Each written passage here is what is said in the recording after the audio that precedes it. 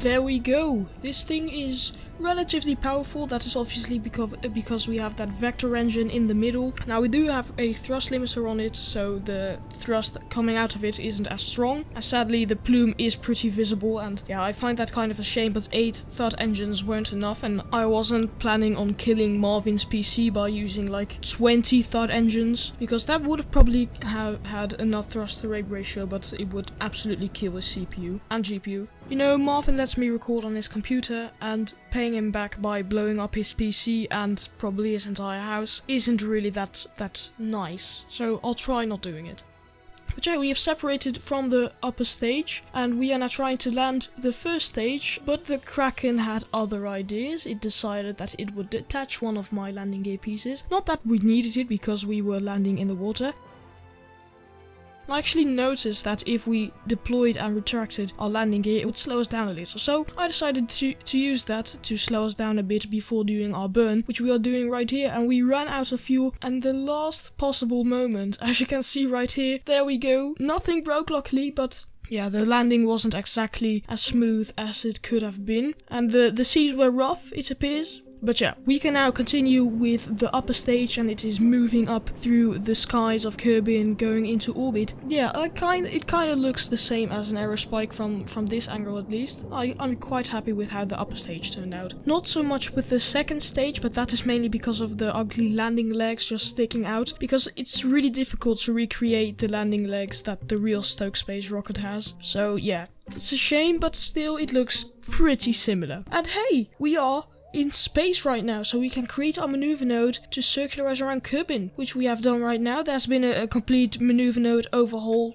and it looks way better, and everything is really exact now, a lot better than before the patch. So yeah, quite happy about that. Thank you very much, developers. The entire patch was really good, and I can't wait for the coming updates. So we are now in orbit. We will time warp until a place where we are nicely in the sunlight of Kerbal, and now we can open the cargo bay nose. There it is. Wow, and we can see the little probe. So we will just orient ourselves into a nice position, and now we can deploy the probe. There it is.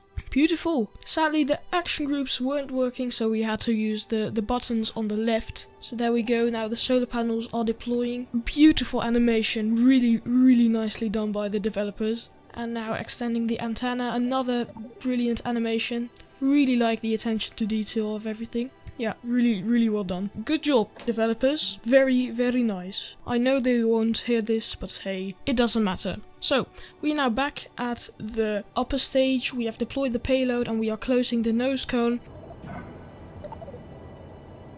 And as you can see, Auto SAS just wasn't working. It was so incredibly slow, and the manual SAS was also really weird. I have no idea what caused this. As you can see, manual SAS kind of worked, but we could only move like in one direction. So I tried it again. This time the camera was also completely shifted in a wrong place, so I tried fixing it, but yeah, the stupid KSP 2 camera system was already annoying. So I just tried deorbiting using this, and we could only move up and down now with manual SAS, and we just couldn't move left to right. And when I fired my engines, which I'm doing right now, if you look at the nav ball, we are just spinning out of control. I have no idea what happened. This is such a weird bug. So eventually I just loaded the quick save where we still had the payload, and I landed using the payload. So I guess this thing really is 100% reusable. Even the payload is reusable. Have you ever heard of that? It's a shame, but after the recording I launched the payload up again, and that time I didn't actually land anything. And hey, if you are enjoying this video at any point, feel free to subscribe to my channel. If in the future you don't like my content anymore, you can just unsubscribe, and it is completely free. And while you're down there, consider hitting that like button. Thank you very much. We have deorbited ourselves, and in a second we are going to be entering the atmosphere of Kerbin, which we are going to be doing in 3, 2, 1, now.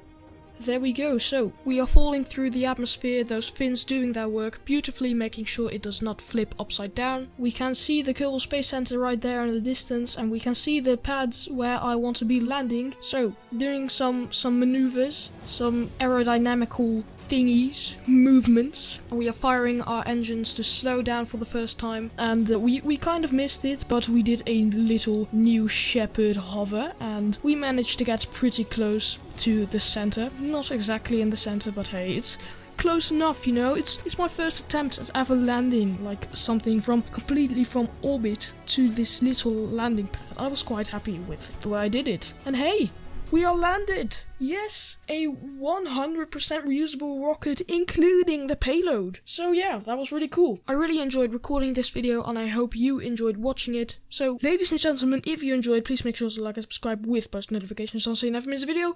And I hope to see you in the next one. Bye!